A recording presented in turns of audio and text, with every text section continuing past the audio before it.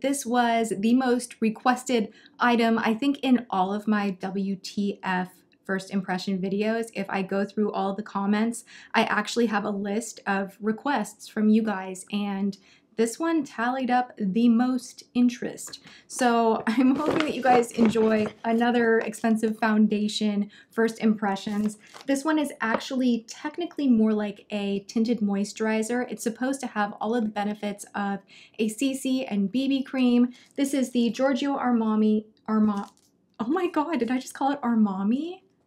What? Giorgio Armani, huh.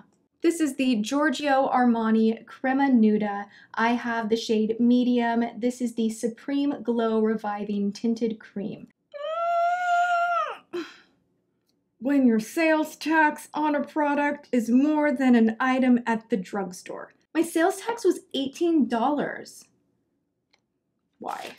Okay, so I literally paid $218 for this because, you know, we're all curious about these high ticket items. This is fun for me too. I don't know how practical this is. In fact, when I was looking for reviews online because I was trying to find the science behind this item, why is it so expensive? What does it do? What are the big, huge claims? I couldn't find that much information, but every review that I read was like 5 stars. This is the best. It's so awesome. It will change your skin. It's great. Even though I do have to say I was kind of laughing to myself, there aren't that many reviews. Like all the reviews that there are great, but there aren't that many because no one can afford this product. Oh, great. I kind of have a thing for saving boxes. It's really strange in case I like might need to photograph it or something, and I just being a mess. I do have to say, it is not often that you get 1.7 ounces of a foundation product. Usually you get an ounce, so you're getting a decent amount of product. Not that that justifies the price, but holy crap, why is this so dark? Did I get the right shade? The 2 lighter shades that they had were so light, and this one actually, when I blended it on my hand, it seemed to blend in. Now that I'm in front of my lights at home, this looks really dark. Crap. Okay, anyway, we're still doing this. I just ripped the box. I just opened it up. We are doing this.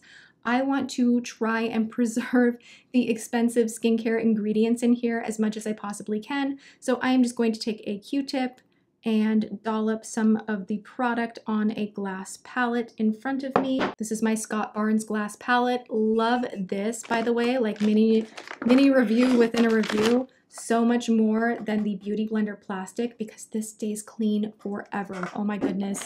And I always use palettes to blend and mix and do all of that good stuff. Really handy to have. So I have the product on my palette. Now in the video on the Giorgio Armani site itself, you see the girl sticking her finger in the thing, which I'm like, bacteria, don't do that. And then she just kind of puts it on her face like, you know, like so. I'm going to use a brush just because I feel like I get a more even application and I don't get product over my brows and everywhere I don't want to, you know, by rubbing it in like a moisturizer. So I am using my Makeup Geek foundation stippling brush, and I'm just going to apply this like I would a foundation. And I'm going to look like I just came back from Tahiti, but it's okay. We will still, well, it's not that bad actually. Smells like money. It smells expensive, it really does, but not in like an obnoxious rose kind of a scent. You know how sometimes expensive things, like they all just have that like hardcore, crazy rose scent to them? Oh my gosh, I can't handle it. I cannot handle that fragrance.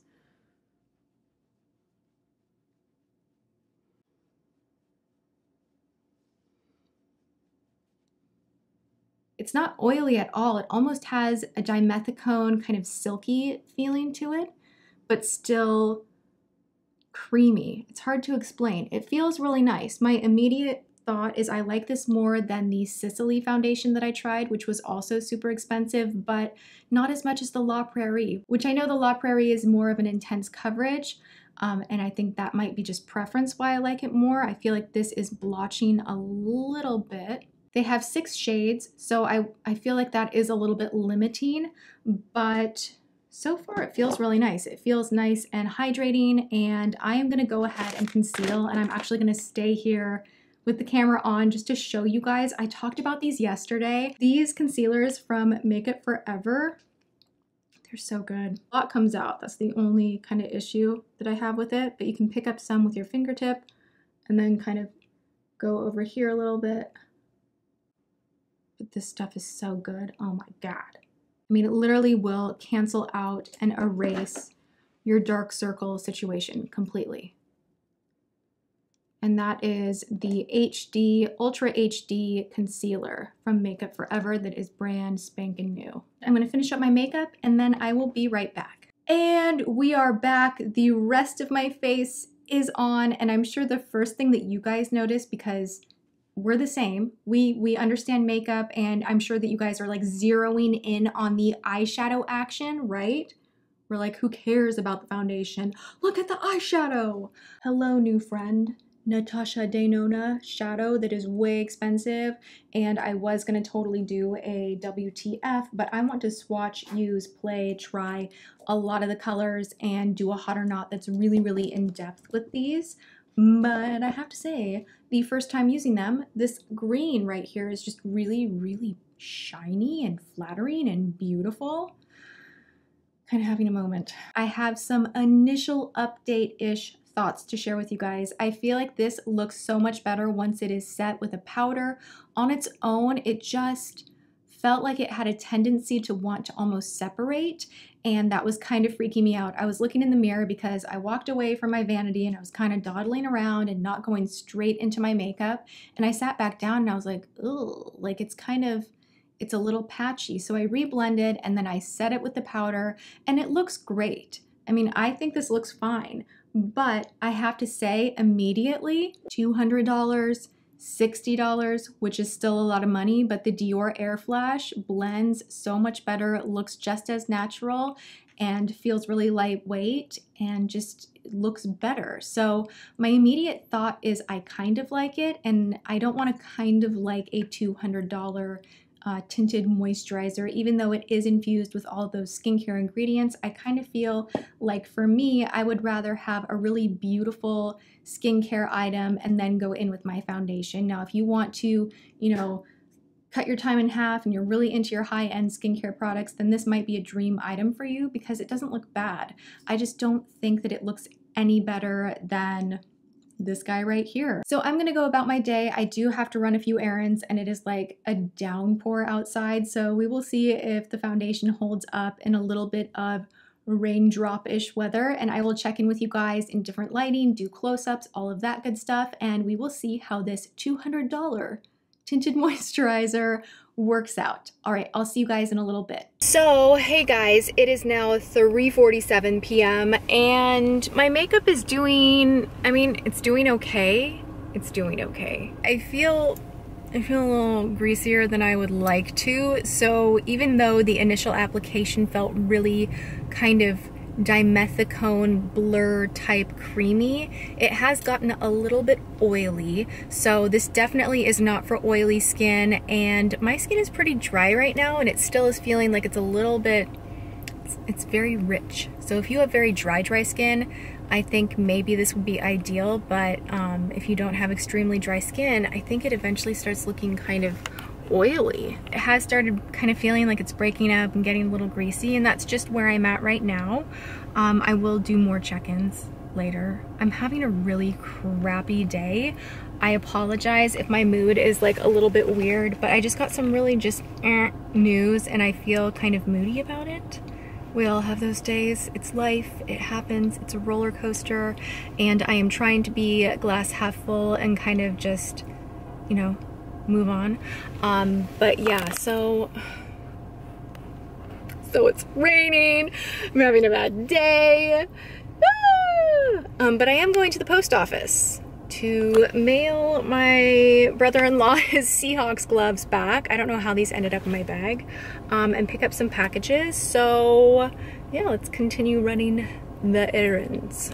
All right, I'll see you guys in a little bit. Let me finish this. I'm having a bad day. I'm so sorry, baby doll. She doesn't like the makeup. Okay, bye. Bye. I think you look beautiful. Bye, James. I will miss you guys this video. Hopefully she will change her mind and let me come back in at the end. Go watch football. Football's not on until Sunday. Do something. I feel disgusting right now. This foundation is so greasy and dry at the same time. Products are also personal, so you might enjoy this. I just think there is so much else out there that is not $200. If you want to spend money on something, spend your cash on this. I have seen so much firming in the past couple of weeks using this. You can see I've already put a decent dent in this guy because I've been using it so much. This is the Guerlain Pure Gold makeup base. I did a WTF first impressions on this one, and this turned out to be great. I will link that video below. My point is, use a more affordable foundation, get something really supercharged in your skincare routine to put underneath the foundation, and you're gonna get an even better result in my opinion, because like these two, perfection. This on my face, no. It's like, I'm so dry, I'm so crepey, but like greasy, and it just feels gross. Very sorry that I am kind of a total buzzkill Debbie Downer in this video. I just got some awful news this morning that threw me completely, like it came out of left field, and I was just like, what? Then I found out that my grandma was going into emergency gallbladder surgery, and then to top it off, I was like, let me distract myself, and I'm just gonna open up Snapchat, and some random chick tells me that I should go and slit my wrists and that she hates me, and die bitch die. That's not okay. Like that kind, you guys can tell me that you think I'm ugly, or you don't like my voice, or you don't like the style of my videos, or whatever, but let's all have enough respect to not tell anyone ever to go kill themselves or that you hope someone dies. And then to top it off, I'm looking in the mirror and I was like, and I hate this foundation and I spent $200 on it. So let's just wrap this up. This product is a fail. I don't like it. I am going to wash my face and relax a bit. I do believe that you can will yourself out of, you know, your funkier moods, and tomorrow's a new one. So deep breaths. And if you're having a bad day, I understand. And I'm sending you love. So I hope that you guys still enjoyed this video. Thank you so much for watching, and I will see you next time. Mwah.